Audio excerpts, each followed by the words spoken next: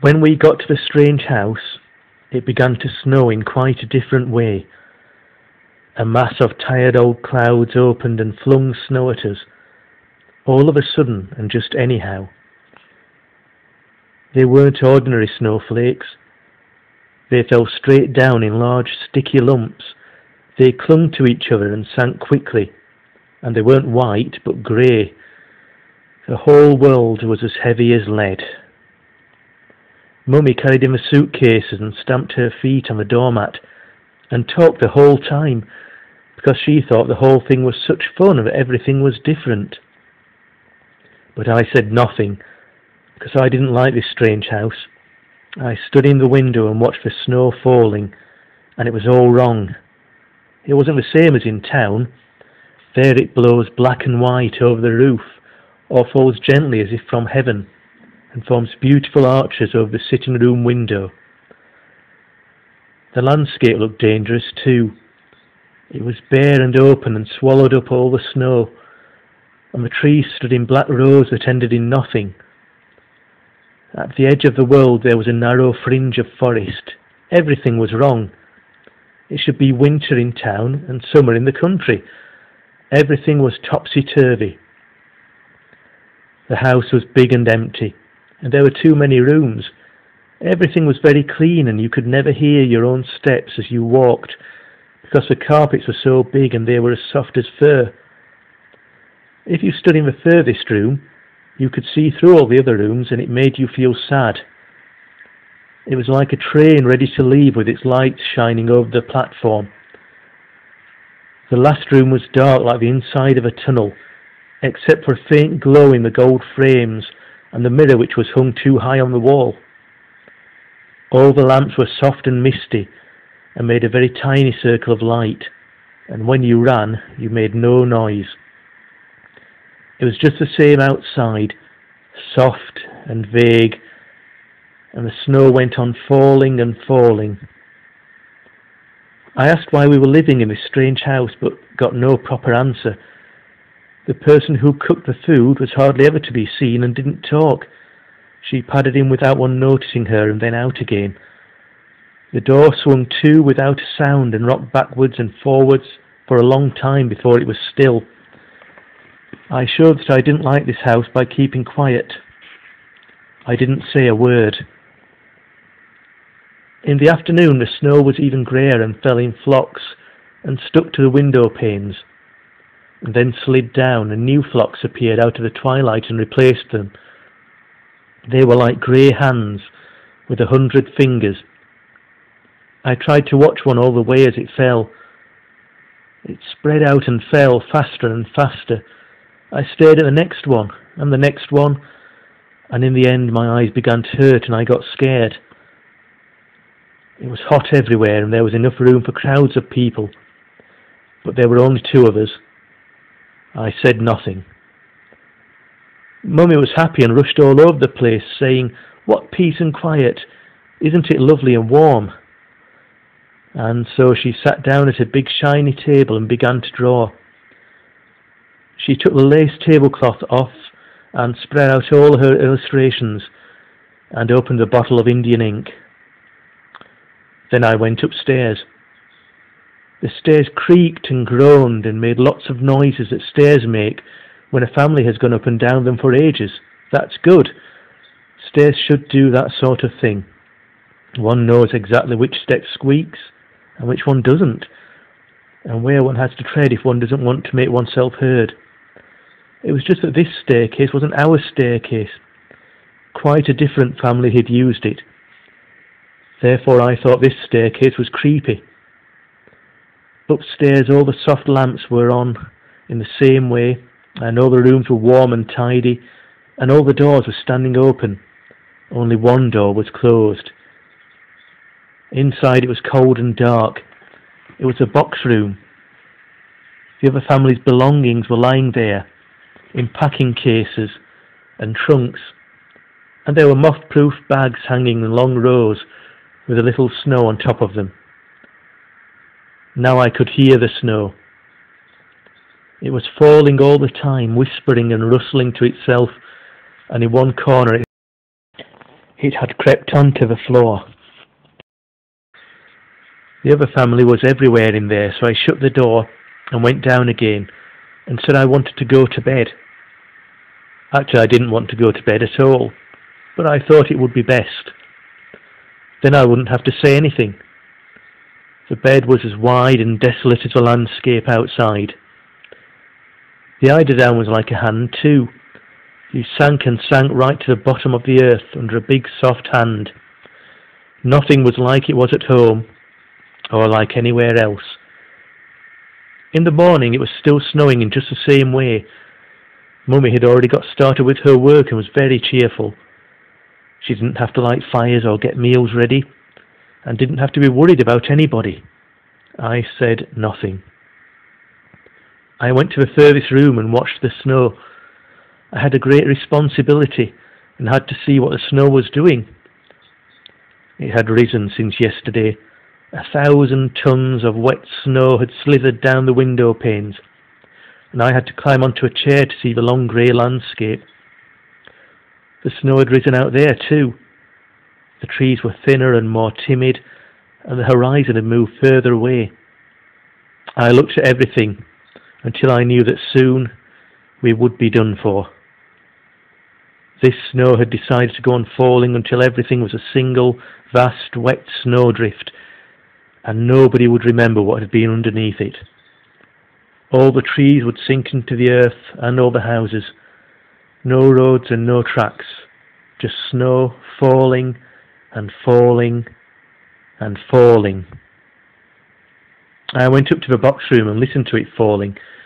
I heard how it stuck fast and grew. I couldn't think of anything but the snow. Mummy went on drawing.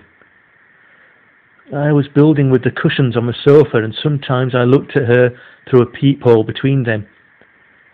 She felt me looking and asked, "Are you all right?" while she went on drawing, and I answered, "Of course." Then I crept on hands and knees into the end room and climbed onto a chair and saw how the snow was sinking down over me. Now the whole horizon had crept below the edge of the world. The fringe of forest couldn't be seen any longer. It had slid over. The world had capsized. It was turning over quietly, a little bit, every day. The very thought of it made me feel giddy. Slowly, slowly the world was turning, heavy with snow. The trees and houses were no longer upright. They were slanting. Soon it would be difficult to walk straight. All the people on earth would have to creep. If they'd forgotten to fasten their windows, they would burst open. The doors would burst open. The water barrels would fall over and begin to roll over the endless field and out over the edge of the world. The whole world was full of things rolling, slithering and falling. Big things rumbled. You could hear them from far off, and you had to work out where they would come and get away from them. Here they were, rumbling past, leaping in the snow when the angle was too great, and finally falling into space. Small houses without cellars broke loose and whirled away. The snow stopped falling downwards, it flew horizontally. It fell upwards and disappeared. Everything that couldn't hold on tight rolled out into space, and slowly the sky went dark and turned black. We crept under the furniture between the windows, taking care not to tread on the glass. But from time to time a picture or a lamp bracket fell and smashed the window pane. The house groaned and the plaster came loose. And outside, large heavy objects rumbled past, rolling right through the whole of Finland, all the way down from the Arctic Circle. And they were even heavier because they'd collected so much snow as they rolled, and sometimes people fell past screaming all the time. The snow on the ground began to slither away. It slid in an enormous avalanche which grew and grew over the edge of the world. Oh no, oh no. I rolled backwards and forwards on the carpet to make the horror of it seem greater, and in the end I saw the wall heave over me, and the pictures hung straight out on their wires. "What are you doing?" Mummy asked. Then I lay still and said nothing. "Shall we have a story?" she asked, and went on drawing. But I didn't want any other story than this one of my own. But one doesn't say that sort of thing, so I said, "Come up and look at the attic." Mummy dried her Indian ink pen and came with me. We stood in the attic and froze for a while, and Mummy said, "It's lonely here." So we went back into the warmth again, and she forgot to tell me a story. Then I went to bed. Next morning the daylight was green, underwater lighting throughout the room. Mummy was asleep. I got up and opened the door and saw that the lamps were on in all the rooms, although it was morning, and the green light came through the snow which had covered the windows all the way up. Now it had happened. The house was a single enormous snowdrift, and the surface of the ground was somewhere high up above the roof. Soon the trees would creep down into the snow until only their tops stuck out, and then the tops would disappear too, and everything would level itself off and be flat. I could see it. I knew. Not even praying would stop it. I became very solemn and quite calm, and sat down on the carpet in front of the blazing fire. Mummy woke up and came in and said, "Look how funny it is with snow covering the windows," because she didn't understand how serious it all was. When I told her what had really happened, she became very thoughtful. "In fact," she said after a while, "we have gone into hibernation. Nobody can get in any longer, and no one can get out." I looked carefully at her and understood that we were saved. At last we were absolutely safe and protected. This menacing snow had hidden us inside the warmth forever, and we didn't have to worry a bit about what went on out there, outside. I was filled with enormous relief, and I shouted, "I love you, I love you," and took all the cushions and threw them at her and laughed and shouted, and Mummy threw them all back, and in the end we were lying on the floor just laughing. Then we began our underground life. We walked around in our nighties and did nothing. Mummy didn't draw. We were bears with pine needles in our stomachs, and anyone who dared come near our winter lair was torn to pieces. We were lavish with the wood and threw log after log onto the fire until it roared. Sometimes we growled. We let the dangerous world outside look after itself. It had died. It had fallen out into space. Only Mummy and I were left. It began in the room at the end. At first it was a nasty scraping sound made by shovels. Then the snow fell down over the windows, and grey light came in everywhere. Somebody tramped past outside and came to the next window and let in more light. It was awful. The scraping sound went along the whole row of windows until the lamps were burning as if at a funeral. Outside, snow was falling. The trees were standing in rows and were as black as they had been before, and they let the snow fall on them, and the fringe of forest on the horizon was still there. We went and got dressed. Mummy sat down to draw. A dark man went on shoveling outside the door, and all of a sudden I started to cry, and I screamed, "I'll bite him! I'll go outside and bite him!" "I shouldn't do that," Mummy said. "He wouldn't understand."